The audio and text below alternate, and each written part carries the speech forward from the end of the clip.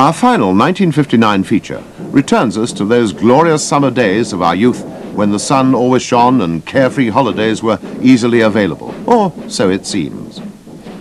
In rural Devon, on the southern border of Dartmoor, the Great Western's West of England main line spawned a number of branch lines, of which that to Kingsbridge, at the head of the Salcombe River estuary, was perhaps the best known. The branch connected with the main line at Brent, and we open with a view of number 5558, which has just come up from the coast with the train and is running round. Our next view is at the second of three intermediate stations on the line at Gara Bridge, where the camping coaches visited in 1958 are seen to the right. This was the only crossing point.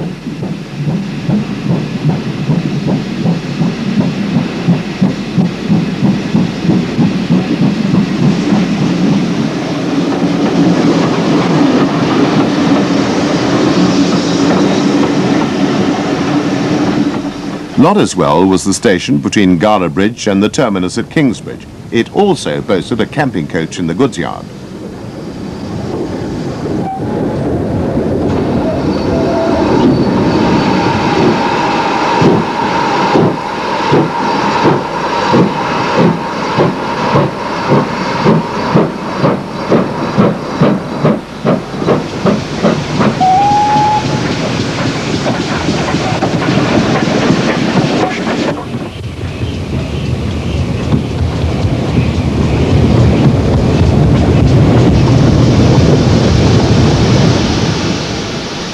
.5573, seen at Kingsbridge, was one of the later series of these 4500 tanks.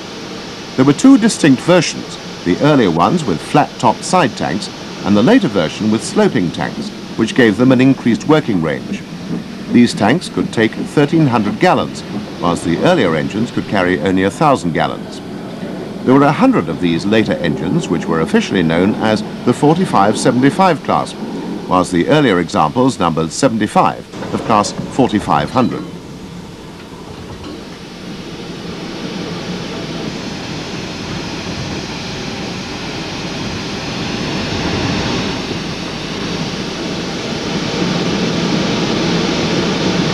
The yellow spot with the letter C on the cab side was the Great Western's route code and power classification system. The colour indicated over which routes the locomotives could work, yellow giving the widest route availability, with the exception of uncoloured, which could go anywhere. The power classification covered the letters A to E, E being the highest, but this doesn't mean the 4500s were particularly powerful, as the system took into account brake capacity as well as tractive effort. Green lined-out livery was an example of BR gilding the lily, as the engines were plain green in GW days. The coaches used on the branch trains were the Great Western's standard B set coaches, two identical vehicles forming a train. Small destination boards can be seen on these above the doors. Back at Gara Bridge, an earlier 4500 tank is on the train, followed by another of the 4575 type.